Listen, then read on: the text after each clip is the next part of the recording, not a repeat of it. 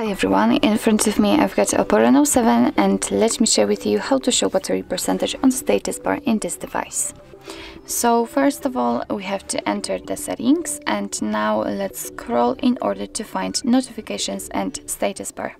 As you can see on the second section is connected with the status bar, and at the very top we've got the option battery percentage. So in order to turn it on, just tap on the switcher, and as you can see actually immediately and the exact percentage of the usage of the battery appears inside the battery icon. Of course you can turn it off the same way.